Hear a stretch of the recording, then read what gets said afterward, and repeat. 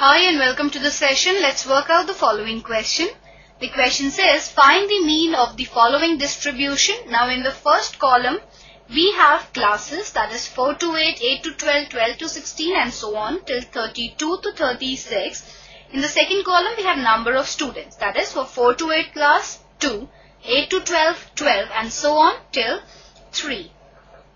Let us start with the solution to this question. Now we make a table like this in which the first column is for classes, second column is finding xi, that is midpoint, third column is finding number of students, that is fi, that is given to us in the question. Then we find out fi into xi.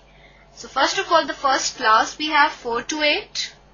Its midpoint will be 4 plus 8 divided by 2, that is equal to 6. Number of students is given to be 2. So 6 into 2, that is fi xi is equal to 12. Similarly for second class we have 8 to 12. Midpoint is 8 plus 12 divided by 2, that is equal to 10. Number of students is 12. So here we have 120. Third class is 16 to 20. Midpoint will be 16 plus 20 divided by 2, that is 18. Number of students is given to be 25. So fi xi will be 450. Next class is 20 to 24. Midpoint is 20 plus 24 divided by 2, that is equal to 22. Number of students is given to be 18. So fi xi is 396. The next class is 24 to 28. Midpoint will be 24 plus 28 divided by 2, that is equal to 26. Number of students is 12. So fi xi will be 312. Next class is 28 to 32. Midpoint will be 28 plus 32 divided by 2, that is equal to 30. Number of students is 13. So fi xi will be 390.